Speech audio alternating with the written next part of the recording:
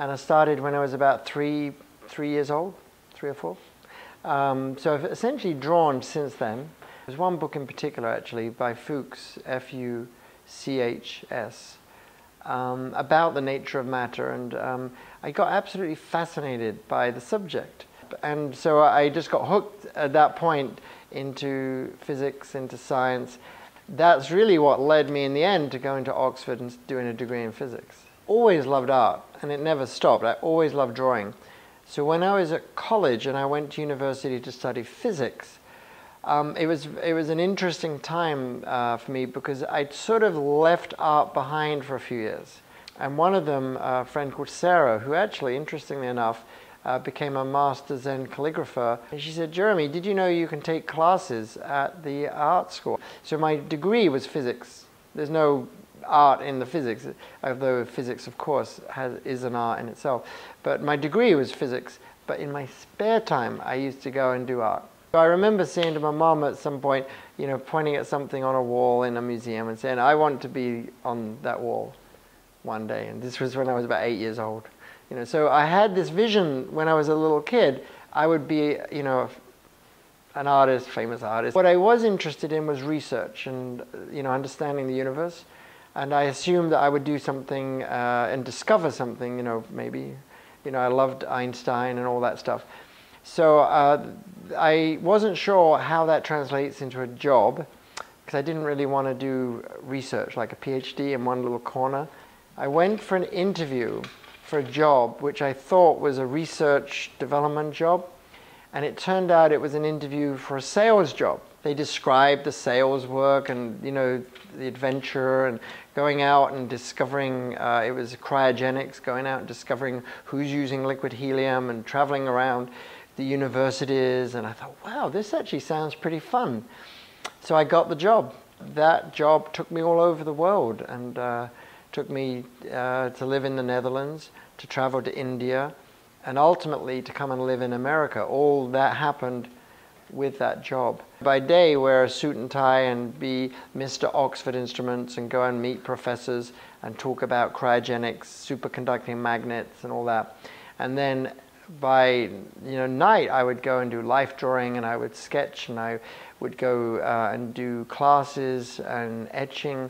I would take vacation and work with artists and spend a week with them, you know, around the country. And I've been a professional artist for 20 years.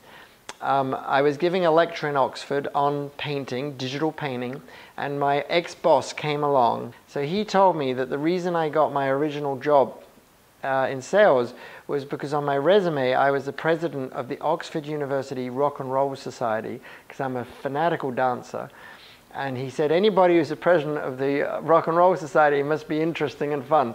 And he said that was it. That's why he hired me. You never know when you follow your passion where it leads. Like, my passion was dance as well, and that led me to this job that brought me to America. And here's a really interesting circle. Brought me to America by coincidence, living in the center of Silicon Valley, Palo Alto. Technology of digital painting suddenly evolved because 3 things happened in unison as I was there. And that is, the personal computers, Macintosh, got powerful enough. All that came together as I was there, and I got introduced to that technology in 1991 and never looked back. I fell in love with it. There are differences and parallels between working traditionally with physical media on a canvas versus working in a computer with digital paint. So obviously the physical media, you get a bit messier, you've got more tactile sense. I like that, and you've got a unique, one-of-a-kind end result. But with digital paint, there's an incredible freedom. I love it. I flow with it. I can, it's like a second skin for me. It's like, I just love it. So I can do so much, so efficiently, so quickly, and with such diversity of color and mark and texture. So all of that is just amazingly powerful in digital paint. And I love the freedom I have with digital paint. I do love teaching, and just like today with my students in this iPad drawing class, it's just amazing at seeing how much both of them got out of the class, and the amount of enthusiasm and energy and joy, you know, I mean, there's no price you can put on that. Well, I love teaching. I also love performing. I was in Toronto performing at the Nuit Blanche festival. It's an all-night arts festival, and I did digital painting projected on huge LED screens, 7 8-foot by 8-foot screens spread over 100 feet of street. My students range from professional artists, professional photographers, to people who've never ever drawn in their life. And I love it working with all levels of experience. Everybody can derive so much joy from art, from making art, from doing art.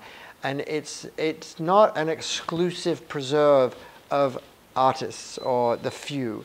When I'm teaching, what I really want to share is an enthusiasm and an attitude and an approach of just go for it. Have fun, move forward, don't worry about things not being perfect, but just enjoy the process. And when people just go for it, amazing things happen. And I see that happen every time I teach. Today when I was teaching, I used Sketch Club. I'm using an iPad with a variety of different styluses. The iPad isn't the only mobile device out there, of course not. There are many great mobile solutions, and I use a lot of different mobile solutions. Some of the apps I use, like Sketch Club, don't exist right now on other platforms. They only exist on the iOS platform. Training in physics is really a training in problem solving, taking complexity and bringing it down to simplicity. I am having to abstract from what I see an essence and a simplicity, a foundation, a framework. That's exactly what physics is. You look at a complex world, the world we exist in, you have an enormous amount of data, and then you do something with it, which is you create a simple framework from which to explain it. That is what I do as an artist. So yes, there's a huge amount of common linkage between the two. I'm a natural inquisitive person. That is who I am. I'm inquisitive. I'm always asking questions and always looking around, always wanting to experiment and always wanting to try things out. That's who I am. So the future is all about exploration for me. It's not about standing still or just doing the same things again and again. Also, I get bored, so real easy. I need to have a lot of stimulation. So I never want to keep doing the same things again and again. I want to prod and poke around and see what can I do that's different, and it keeps life fun, keeps me on my toes. It's a program run by the San Francisco General Hospital Foundation, which supports the General Hospital, and every year they commission 8 large hearts to be painted by artists, and artists have to submit a proposal, and then they choose 8. I started doing research on the film noir films and piecing together a sort of collage of scenes of the city in black and white. And on the other side of the heart, I thought I'm going to have a wrap around two-sided heart. I'll have the black and white film noir on one side, and then on the other side, I'm going to have my sort of glorious tribute to San Francisco, what I call San Francisco Heart. That's the name I gave it. I went to Union Square and I photographed a heart in my favorite position on the square, and then I substituted my design and then sent that to them as a submission, and they picked it. And now, you, as an artist, you have no control over where your heart is put, and they put them all over the city. And then when it came to it, fast forward, they put my heart in exactly that position, and I couldn't believe it. It was the best position in the city, right on Union Square, Geary and Powell. When you're selected, the hospital literally delivers to your doorstep the most humongous, huge, white fiberglass heart on a heavy 400-pound stand, and and it's huge. It's like 6 foot wide and 5 foot deep. It's massive. And then you have about 6 to 8 weeks to paint it. oh boy, 40 feet of 44-inch wide canvas to get around this heart. So it was a huge project. Plastered on this digital print on canvas, started layering on all sorts of media and metal leaf. I even put a World Series ticket, because at that time, it was 2011, that was another occasion when the Giants won the World Series. And that ticket was really funny because it was on the heart, behind varnish, and for the entire time the heart was on Union Square, people would try to scrape it off. I had to keep going and repairing the heart. Repairing it because people would try scraping it off. It was so funny. You know, I did a degree in physics and ended up getting this job in sales and marketing, but at the same time I was doing art, I was making art, I was drawing all the time. It was present in my life all the time. I would say it's more of an obsession. I couldn't help doing it. It was a wonderful career and it got me to travel the whole world and go to India and then come and live in America. So, I mean, amazing opportunities through my job, which I loved. But I always did have that niggling feeling, is this really what I want to do with my life? My heart and soul is in my art. I got my green card, thankfully. Then I got laid off. And then I started looking for a job for a couple of weeks. And then after a couple of weeks, something just hit me where it was like, I think I woke up one day and I thought, what am I looking for a job for? Why don't I just do what I love to do? It's just like, why not? You know, why not go for it and see what happens? I don't really think I asked anybody's permission or advice on it, you know? It just happened and it felt right. And I'm still doing it 20 years later, you know? One of the biggest fears is, how on earth am I going to afford to live, especially in an expensive area like San Francisco Bay Area? Back in 1994, when I went for it as an artist and, you know, I just thought, I'll just do it. The truth is I didn't think through it.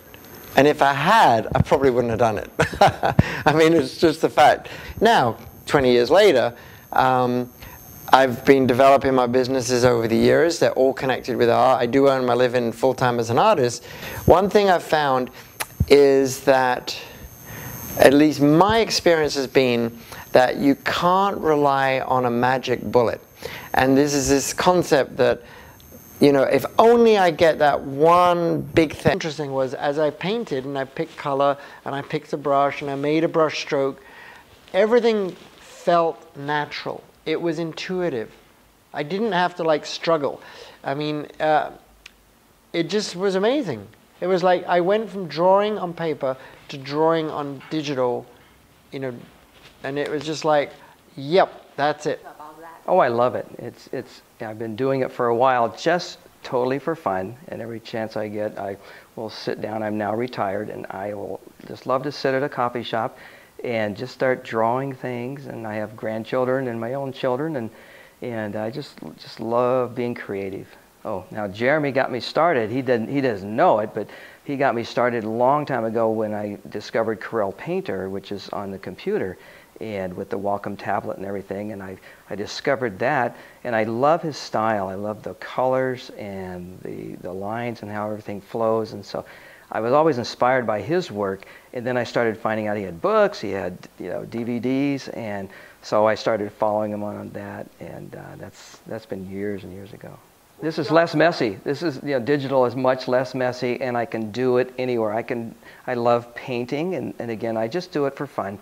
But you can actually paint on this digital anywhere you go, and you have all your stuff with you, and you don't have to pack up a whole suitcase worth of brushes and clean it up and everything along those lines. So I like to be creative, and I like to make things pop. I do photography as a hobby as well, and when I learned how to develop them myself and, you know, like shoot in RAW and then you know, go on Lightroom and Photoshop and develop these things, make them pop, doing things like, you know, high dynamic range. I just love that look, and it's just fun to be creative. What my experience has been is it just doesn't happen. It's not like that. Now, I've had some very, very big sales and I've had big commissions, but the silver bullet isn't there. There's not one thing that I'm waiting for that, oh, that will solve all the problems. So in terms of, you know, as an artist, an advice to artists is a lot of it is simply hard work. There's no doubt about it. I work way harder than when I ever worked for an employer. And that's it. You just plug away, and it's incremental, and it's like the way that a painting itself builds up. It's a lot of work. You just have, even a quick painting, and all that experience goes into it. It's a lot of work. You have to practice, your art form, and you have to plug away, and you have to persevere, and you have to deal with a lot of frustration, and you have to deal with rejection and failure and things that don't work out, and just keep moving forward, just like a painting. So that's how it is. Great. And how do most people find you today? Is it? Fascinating. I am always bowled away. It's like the things I just mentioned to you that I've just done in the last few weeks, even the Toronto job at Nuit Blanche, the wedding, the Las Vegas job I'm going to in a few days. All three of those, they just Googled me. They just Googled something and found me. They found me on the web. They looked at my work, they saw some examples, and were intrigued and liked the quality of what they saw and contacted me. So a lot of people, I think, a lot of business is coming through the web. I have jeremysutton.com, my main website for me as an artist, and I have the Paintbox TV for teaching. But I think people just they must Google, live painting or things like that, and digital art. I'm not always sure, what they Google, but that's the main thing. And in terms of marketing, I try to be good, but I'm so busy, I don't really have time to be a big marketeer for myself. I mean, I know that one is meant to do a lot of things in social media. I try to tweet now and then and put a Facebook thing here and there and send an email out. But honestly, I'm so busy, I don't really have enough time. So a lot of it is just, coming through the web, and I guess some word of mouth. Cirque du Soleil, I worked with Totem when they were here, and that was through someone in this building who knew that I did some performance work and was asked by someone at the AT&T ballpark, do you know someone who does live painting? And they said, you should contact Jeremy Sutton. So word of mouth also helps a lot. Great. Okay, so one of the last questions I'll ask, what if someone else who's, say, in a similar position that you were in, is in a different career, they do art on the side, they want to pursue art passion as a career, what advice would you give that person in today's world? Well, it's funny because a lot of my students are exactly what you're describing. They're people, a lot of them who have other careers. Sometimes the careers are closely related, like they're professional photographers and they want to learn to do digital painting from their photos. But sometimes they're doctors, or they're retired, or all sorts of different professions. And they're following a passion they have for art and for painting, for creativity. Now, I always just encourage people to just go for it and take risk and to be bold, both in what they do, in their paintings as well as in life. So I think your question was more specifically about people who are thinking about a career change, as opposed to just have an established career and want to get their creative juices going in parallel.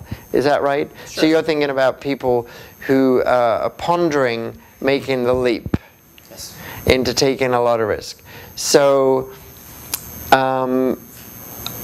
it's interesting. I would say that it's a very individual thing, because it takes an enormous amount of willingness to tolerate uncertainty, to tolerate risk, to tolerate chaos, and which you need to do in a painting anyway. But to take a leap into stepping out and going for it, and I have friends who've done that. A musician friend of mine was working in finance for years, and he's an amazingly talented piano player, and he kept asking me, wondering, Jeremy, I really want to go for it as a musician, and I'm a bit afraid, and I always encourage him. I just kept encouraging him, and he did go for it, and he's a full-time musician now, and he's loving it, and he's doing great.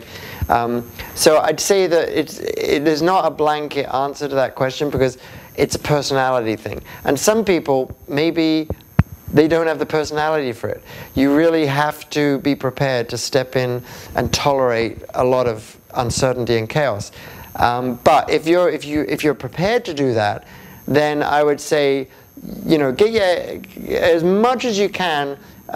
Get your eggs in your basket, sort out things as much as you can. Obviously, it makes sense to save and have some sort of a nest egg, to have some sort of a cushion, and plan this if you can. If you're in a job, if you're earning good money, put some money aside so you create a cushion. And then just set yourself a time when you're going to go for it. The one thing I would say in terms of specific advice is that my impression is, and I know from my own experience, but my impression is that there is no perfect time, and there are always reasons not to do it. Period. So there's never a perfect time, and there's always reasons not to do it. So if you are looking for perfect time, and if you're worried about reasons not to do it, you'll never do it. So you have to accept, whenever you jump in to do this stuff, it's messy. You're not suddenly, it's not smooth sailing, it's messy. But that's okay, messy is part of life. So as long as you're prepared to live with that, I'd say I encourage, go for it. Great, yeah. Jim, anything else? We have a stream of got a couple more? Oh, and also I wanted to add one more thing about the heart. When I was thinking about the heart as a project, one of the things I wanted to share was that for me as an artist, it was amazing to go as much as I could to Union Square and just watch people reacting with the heart. And I've never seen anything like it. I mean, non-stop, day and night, people would respond to this artwork. And everybody would take their photos. There's no doubt it's the most photographed object I've ever painted, and it probably will be in my whole life, because I spoke to the people who run Union Square, and they said that in the 6 months that it was on the square, they expect, like 7 million people or so go through that square during the time when it was there. And whenever I was there, people were always taking photographs. So but it was just an incredible experience just to see how much art can be part of community, how much pleasure it can give. I mean, the kids running up and touching it, the adults, the married couples, I mean, it was just like non-stop. And I'll just finish with one funny story, was that because I had a webcam, my friend Luke Weinstein had a gallery right opposite. Actually, they still do, the Weinstein Gallery. So they very kindly let me put a webcam pointing at my heart. And so I had 24/7 coverage. So at one point, and it was a Wi-Fi webcam, so I could look at it from anywhere. Dropcam actually was the webcam I used. At one point, one morning, I looked at the webcam, because I would get up and look at the webcam. It was like, oh, my heart. It was on its side. It'd fallen down. And it was like, oh my gosh, I said to Peggy, the heart's fallen down. Oh my gosh. So we rushed over there, it was like the baby's fallen down. So we rushed over to Union Square, and sure enough, the heart was laying on its side. But amazingly enough, and I probably shouldn't say this on the record, the heart was fine. There was a tiny bit of scratch here and there. But it had taken a chip out of the stairs. So it was so solid, that fiberglass heart thing, I don't know how they did it, but it was so solid, it actually had taken a tiny chip out of the steps. But they lifted it back and, took care. And I went and had a look back on my webcam, because I was really curious, how does this big heart fall over? And sure enough, middle of the night, 1 o'clock in the morning, I found it on the webcam. This guy, there's no one around, it's dark, and you see this guy walking up the steps, and I don't know if what he was on or whatever, he was sort of out of it, and he just goes up to the heart, and he just pushes it over, and then he carries on walking. It was the funniest thing. Anyway, I guess that's what they say. That's San Francisco, right? It takes everybody. That's a great story. How long did it take you to complete the heart project? I recall it was about 2 months. I kept asking for a bit more time. I really worked a lot on it, so the actual painting was about 2 months. It was right here where you're sitting, actually, and it literally took up this huge space, and I was circling around it, painting and doing stuff to it. So. Very cool. How long does it take to do your average digital portrait? Well, of course, that's how long is a piece of string. It varies, but when I'm doing live events and as an entertainment, special events, you know, I end up taking 10, 15 minutes, 10 minutes, quick sketches on my iPad or something. But then when I take a bit more time, I prefer to, you know, spend a bit more time, sort of, you know, half an hour, 40 minutes, 45 minutes. I'm a very quick painter and I'm a very quick drawer, so so in terms of live portrait, we're talking about live portrait, you know, sort of that sort of time frame. Okay. Maybe up to about an hour. Now, I do a lot of work where I do work with also photo reference, and I do collages like the one you saw of Jam Wall. Now, those can take months, or even longer. I mean, I've spent years on some projects, but basically those complex collages, the San Francisco Heart, the actual original digital collage took, you know, I worked on it for months. That doesn't mean I'm sitting down painting all the time for months. It means I work on it, I leave it, work on something else, come back to it, get stuck, leave it, come back to it. So, well, because of what I'm doing is visual, so I brainstorm with my visual ideas in the moment, and that is what I'm doing when I start any artwork. I am always brainstorming. That is the process. So it depends on the type of project. Like on Saturday when I was at this wedding, I walk in, I'd already checked the place out, but I was in a cellar, a wine cellar in Satui Winery, beautiful place, and I looked at the landscape, you know, the landscape of what was before me, and thought about composition, and I thought about what do I want to include, and how far do I want to go to the right and the left. So I started thinking about the composition like that. If I'm doing a collage, I look at all my images and then I think, what do I want to be the root, the heart, the foundation? And maybe there's one image that stands out or a couple. And then I start playing with the composition around that. And so start developing it. If I'm just looking at a portrait and doing it from life, then usually I'll think about how I want to place the portrait in the canvas, the shape of the canvas, the positive and negative space, and so I map that out in my mind and I start to map it out on the canvas. So in terms of, is that what you meant by workflow? Mm-hmm. Yeah, is that kind of what you guys meant? Yeah. Okay, great. Good? Mm-hmm. All right. First of all, the tools I'm using for digital painting in this case are a Macintosh computer and iMac. I'm using a software called Corel Painter 2015, fabulous software, and I'm using a Wacom Intuos Pro tablet, pen tablet, with a stylus, a pen. So my whole interaction with the computer is always through a pen, or of course with nowadays also with an iPad touch or stylus as well, and sometimes with air, with motion and gesture, but in this case pen. And so within Painter is like an art studio in your computer. And you've got hundreds and hundreds of brushes. Some of them I've customized and a special, some of them come with the program, hundreds. Now, I don't use hundreds in a project like this. I use a few. And every project is different. I get a feeling for a different brush.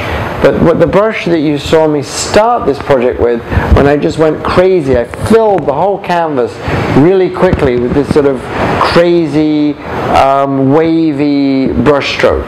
And that was a brush called Modern Art in a Can. And it's an old brushing painter that I have sort of rescued from earlier versions and brought forward. So I started with that. And then I started using a variety of different brushes to give different type of effects and brush strokes and textures.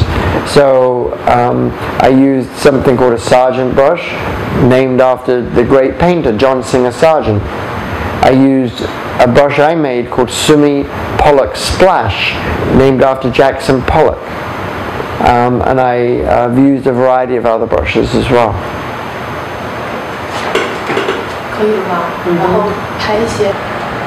And so in this case, I'm looking at the sky. I want to have like a reddy orange, so around this sort of color. See there? And then what I like about this brush is it creates a variety of color within the brush stroke. And it has a very organic look. I'm going to introduce a little bit of yellow here. I feel like this is a bit too blue. So I'm going to go grab this Temple color palette, go for the yellow, bit of an orangey yellow. Notice it's not a pure yellow and I'm not totally saturated. And there we go, a little hint of yellow. But I love the way it just hints and it just flows in. There we go, a little hint. And then here I'm sticking to sort of aqua sort of looks and effects. So I'm going with a bit more of the greens. I'm also going to reduce the brush size a bit, so I can control my brush size. Maybe a bit bluer than that. So I'm continually making adjustments to brush size, to the brush itself, to the color, to the tone, to the value, to the saturation. So it's a continual process. Then I'm going to work into the face a bit, and let's see what we've got here. I'm going to go for a smeary camel cloner, and this is actually one of the interesting aspects of working with this program called Painter, is that if you want, you can draw upon color from a source image in another place. So if you look very carefully at this image over on the left, you'll notice that as I paint, there's a crosshair moving around, and that's just showing where color is coming from. That's all it's doing. So it's just giving a reference, and then I can go back and forward between using that and then picking my own color.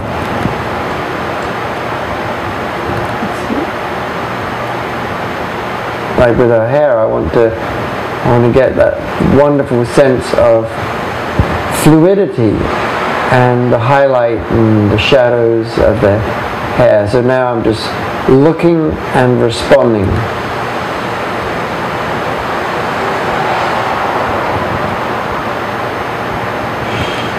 And adjusting. Always making adjustments.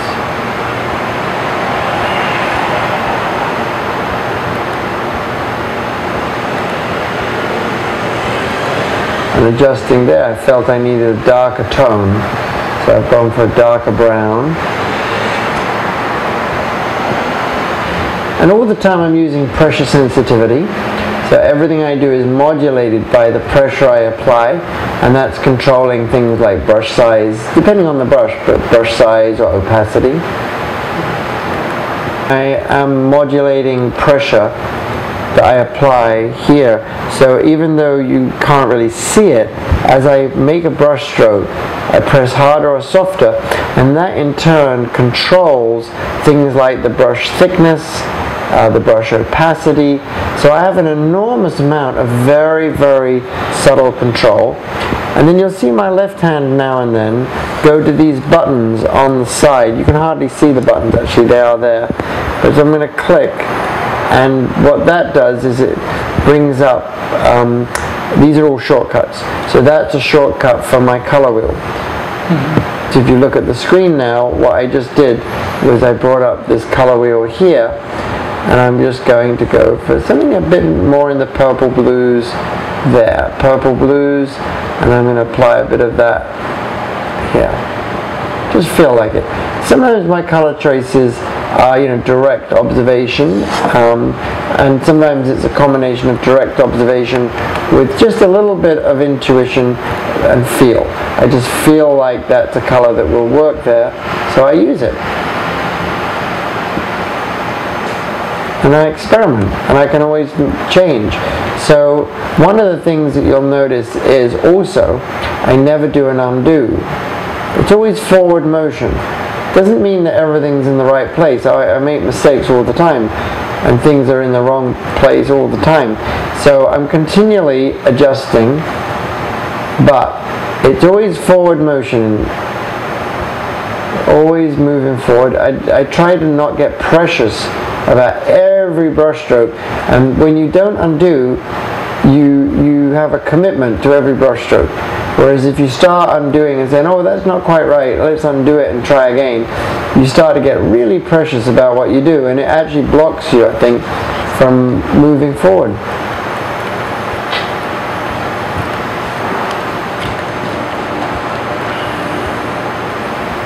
So as you can see, it's a very organic process, just like traditional painting, but a bit more comfortable, because instead of holding a brush like this and my whole arm getting tired and wrist and everything, I'm here, so it's very relaxed. This is like no stress, no effort, no force, and it's really comfortable.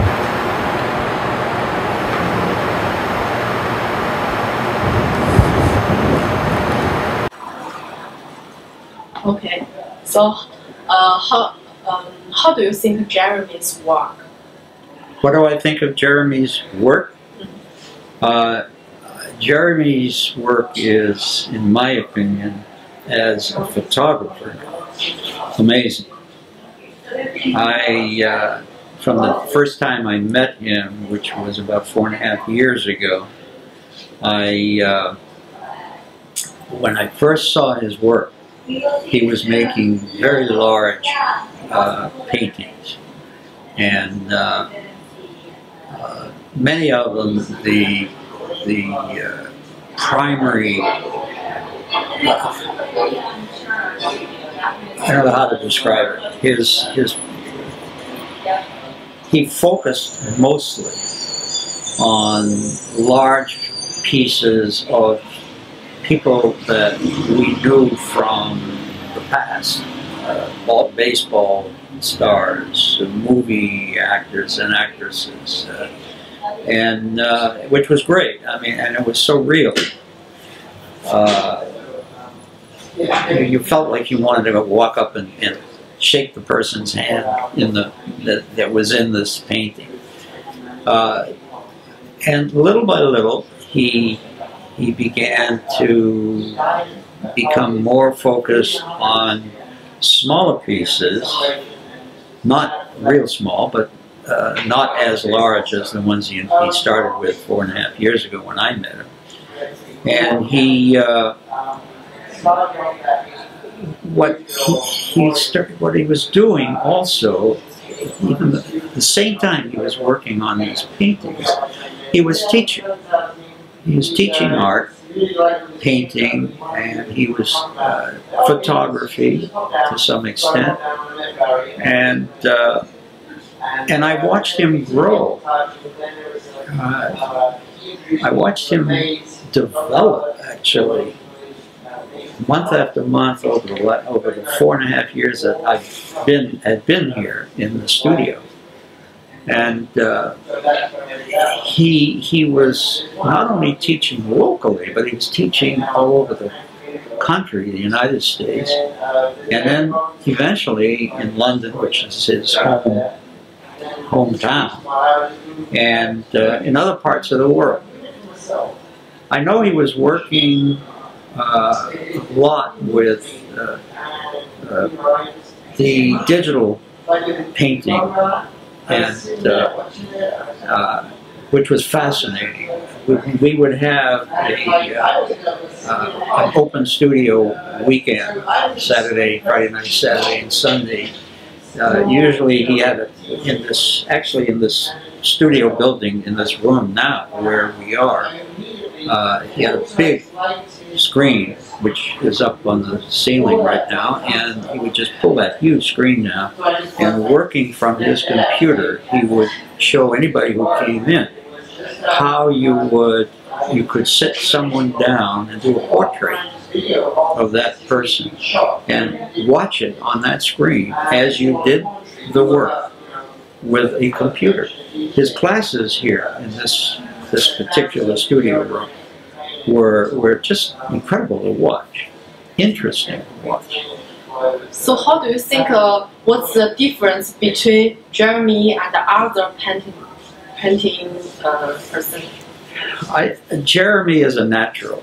He's one of the most creative artists that I've ever seen. He doesn't have to force anything.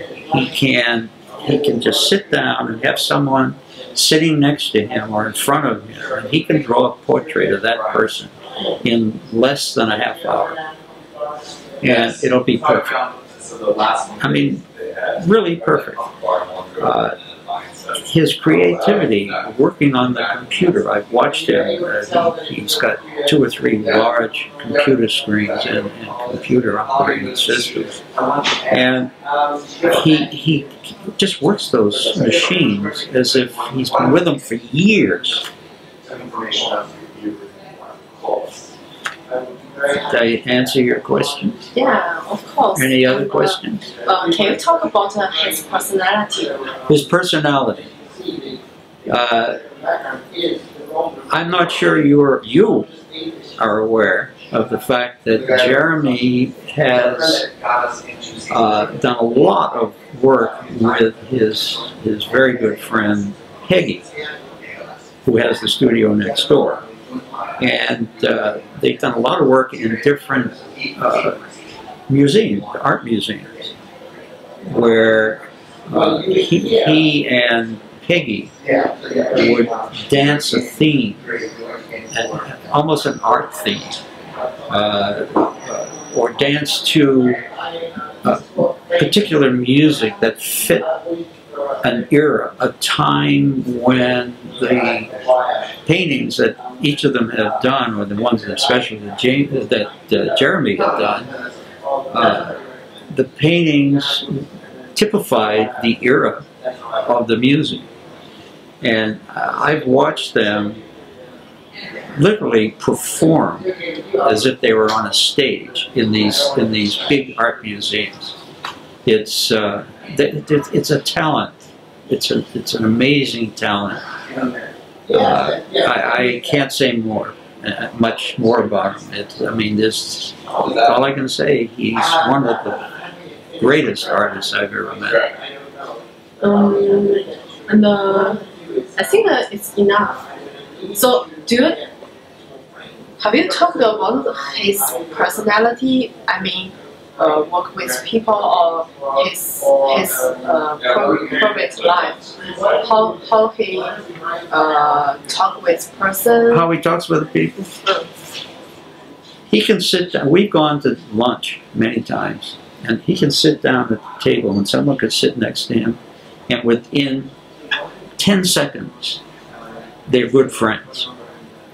I mean, he'll strike up a conversation with a total stranger, and within 10 minutes, 15 minutes, they're exchanging phone numbers and addresses, and anything that has to do with art or photography, they're talking about. He's got an amazing personality. He's funny. He's just a pleasant person to be with. His personality is a big. People always talk about his personality. Great. Okay, so when you saw this picture, so how do you think Jeremy's work, and how do you like it? Oh yeah, it's better than what we thought it was going to be. It's very nice how he's blended together all the memories we've had from driving around with this car, and we've had it for, I don't know, almost 10 years. And so it's just, yeah, you know, this is going to be such a great memory that he's made come to life like this. All the special moments that we've enjoyed, and now we kind of got something to keep and cherish. It'll be a part of our family, just like the car was. And I saw you have 2 dogs. Yeah. 2 dogs and 2 children. Yeah, they're all in here.